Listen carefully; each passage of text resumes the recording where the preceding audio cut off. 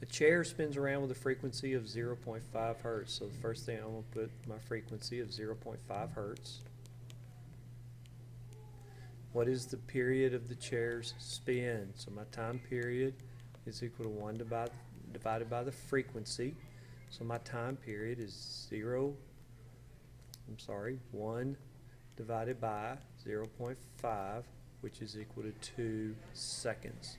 Remember, our time has to be in seconds when we do these problems. Next problem.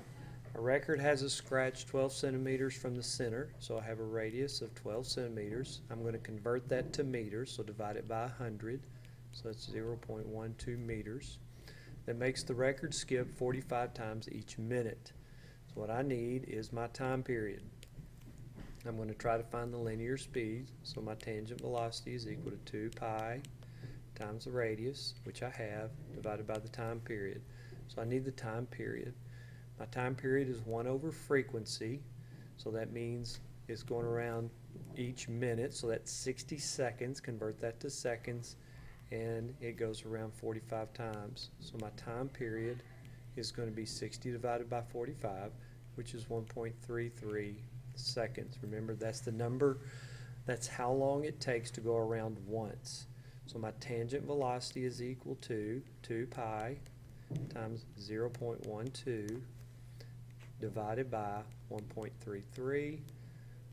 So my tangent velocity for this is 0.57 meters per second. It is a linear velocity, linear tangent speed, so therefore we keep our unit in meters per second.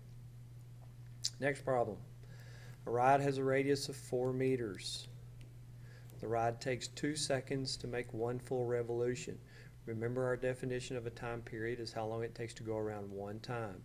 So this is going around once in 2 seconds, so that means my time period is 2 seconds. So what is the linear speed? So part A, my linear speed is 2 times pi times 4 divided by my 2.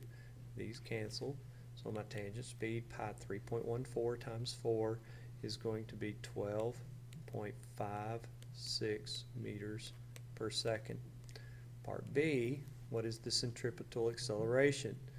Remember, my centripetal acceleration is my velocity squared divided by the radius.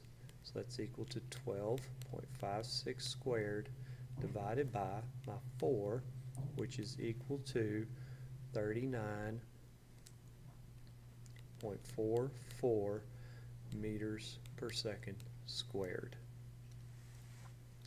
Next problem. A 6,500 kilogram plane, so I've got a mass of, 60,500 kilogram plane, flies in a circle with a radius of 50 kilometers. So I have a radius of, I need this in meters, so I'm going to multiply it times 1,000 meters once every 30 minutes. So there's my time period. I need that in seconds, so 30 times 60 is 1,800 seconds. What is the centripetal force? So my formula for centripetal force is mass times acceleration, so that's mass, velocity squared, divided by the radius. So my centripetal force, first thing I need to do is find my velocity. So my tangent velocity is going to be equal to 2 pi 50,000 divided by the time period, 1,800. So my tangent velocity is equal to 174.44 meters per second.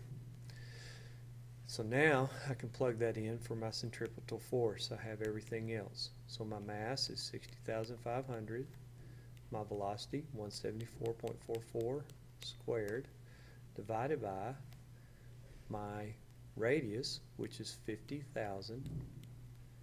So that is all equal to 3,6819.47 newtons. That's a lot of force, but it's a large airplane. So there's going to be a lot of force on the wings.